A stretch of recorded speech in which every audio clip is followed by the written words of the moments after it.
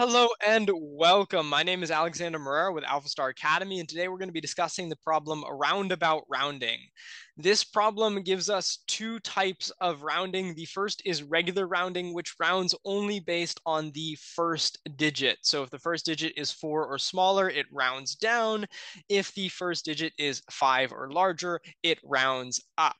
Chain rounding is different. Chain rounding rounds from right to left, going through all of the digits. So we start in the ones place, we see a 5, we round up. We go to the tens place, we see a 5, we round up. We go to the hundreds place, we see a 5, and we round up to 1,000.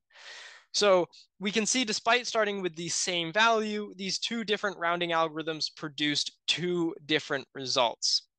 And the problem we're tasked with is, given a number n, determine how many numbers between 2 and n round to different powers of 10 after chain rounding versus regular rounding.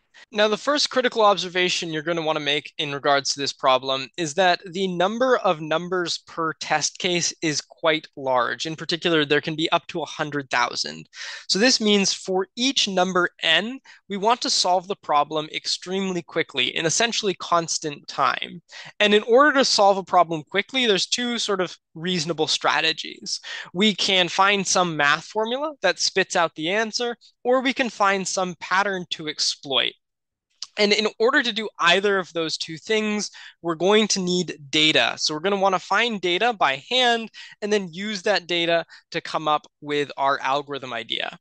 So between 0 and 100, there are 5 numbers that round differently under regular rounding versus chain rounding. Those numbers are 45, 46, 47, 48, and 49. Under chain rounding, I will round up to 50, and then 50 will round up to 100. Under regular rounding, all of these numbers will immediately round to 10. What happens if we look at the numbers between 100 and 1,000? Well, now there are going to be 55 examples. The numbers between 445 and 499. You could find these by working it out on paper, or you could write a program to just brute force through all of the numbers between 1 and 1,000, 100 and 1,000. If we continue on, we're going to see that there are 555 examples between 1,000 and 10,000, namely the numbers between 4,445 and 4,999. And at this point, you should start to see a pattern. Each time we look at the next power of 10, we add a 5 to the number of new examples of these special numbers that round differently.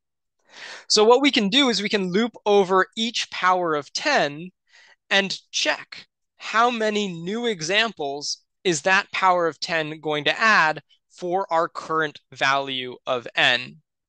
And for that, there are 3 cases.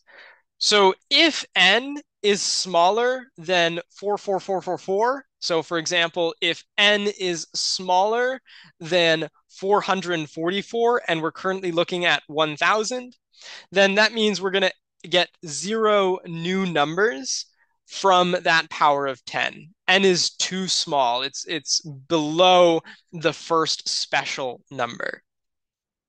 If n is between 44444 and 49999, then we're going to get n minus 44444 new numbers. So to give a concrete example, if I was, say, looking at the number 483, I would subtract off 444. That's going to give me 39.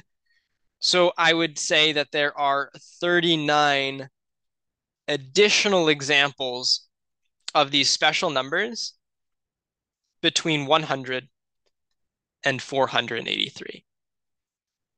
If the number is larger than 4999999, then I actually just get all of these examples. So everything from 44445 to 49999 will be an additional example of a number that rounds differently that's less than or equal to n. So in that case, I should just add 55555 to my count. So the final case here is otherwise, I'm going to add 555 new numbers. So all that we have to do in this program then is loop over all of the potential powers of 10. So that's everything from 100 up to 1 billion. And for each of those powers of 10, we're going to calculate how many new special numbers there are between the previous power of 10 and the current one. So let's dive into our program here. We're going to start by reading in T. This is the number of test cases. This is the number of numbers that we receive in the input. We're going to loop over each of those numbers and read in the current value of n. So again, the goal here is to answer how many numbers between 2 and n round to a different power of 10 when doing chain rounding versus regular rounding. So we're going to start a count at 0, and then we're going to loop over all of those powers of 10. So we're going to start first at 2. 10 to the second power is 100, and then we're going to go all the way up to 9. 10 to the ninth power is 1 billion. And for each one, we want to check these 3 cases. However, one of the cases, we don't do anything, right? We add 0 new numbers, so we can skip over that one.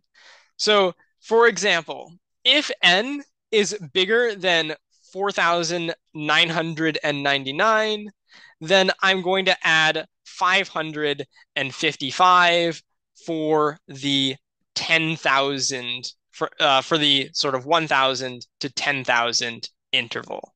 So this is case 1. So to do that, we have to check, is n bigger than 4 followed by 9 I-1 nines. So we're just creating a long string and then converting it to an integer and comparing it to n.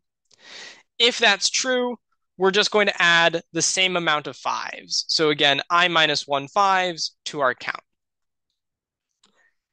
The second case is if n is between 4,99999 and 4,44444. If this is true, then we want to add n minus 44444 new numbers to our count. So to do this, we're just going to check if it's not greater than that, but it is greater than 44444, then we're going to add the difference between n and 44444. So in this case, we will add some partial amount. So not the full amount. It's going to be some number between 0 and 5555555. Once we're done that, we can simply print out our count, and that completes the problem. And what you'll notice is for each value of n, we don't have to do very much work. In particular, the runtime of this solution is going to be t times log n, so an extremely fast solution. Let's submit our code to the grading server and see if we pass all of the test cases. So we're going to scroll down here and we'll submit the file and let's see what happens. And as you can see, all of the test cases are going green. So thank you guys so much for watching the video. I'll see you in the next one. Bye-bye, everyone.